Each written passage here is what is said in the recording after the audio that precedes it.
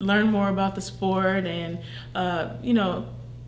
other people's ideas kind of get entangled into your mind, and, they kind of push what they think on you. It kind of, maybe corrupts a little bit the purity of what I was thinking of in 2004. And so then I think maybe, 4 or 5 years down the road, I started to maybe feel like I didn't get a gold medal versus, having earned the silver medal. But in that moment in 2004, I was very excited about it. A few days after getting my medal, my dad became sick, and I think the hardest thing for me to realize in that moment was that he had a cancer that, could come back, and he had these health conditions, and he was on dialysis, and all these different things were happening. I think through my childhood, he kind of always downplayed that role of what it was and what it took for him to be able to stay alive, and that will to live. I don't think I understood it until the moment that I was in a hospital in Greece, watching my dad fight for his life. And the first hospital wasn't the best of conditions, and so it was very scary to be in another country and not know exactly what was going on, for there to be language barriers, and to know that, my dad came here to see me and to celebrate this moment, and what if this is the end of it all? So to really keep myself in the moment and get ready to prepare for the relay, but also,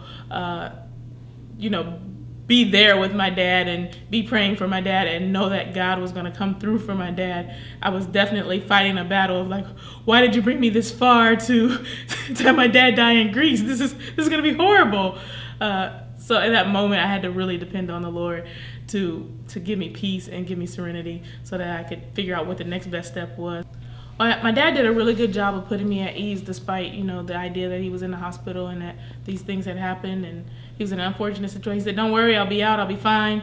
You go out there, you run your heart out, everything's gonna be great." So from that aspect, he did kind of the same thing to calm me that he did right before the 100-meter final, to make sure that I wasn't gonna be thinking about that as I stepped to the starting line.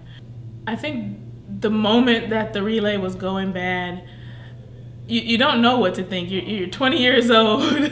The stadium is packed with people. They're all counting on you, and you're wanting to pick it up and just run. You're like, this can't be over. How did this happen? And so I think it's the longest 2 or 3 minutes of your life having to walk, the next 200 meters to get out of the stadium. And it's the first time you're coming face to face with all these cameras, and you're addressing people about what just happened, and you can't internalize for yourself what just happened. And so in that moment, you have to depend heavily on God. There's no way to get through a moment like that without faith in the Lord, because it's just like everything has just been taken away from me. I just embarrassed our whole country. This is all my fault. What am I going to do next?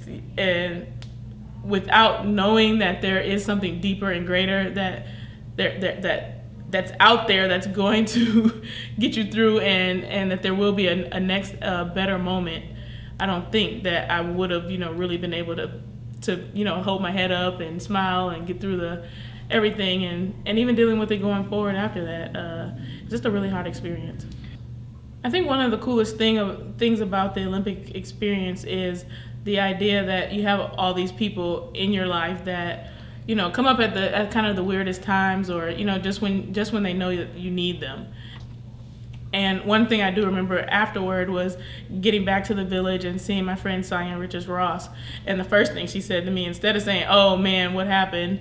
or anything like that, she said, "Come here, let me pray for you." It was just that simple.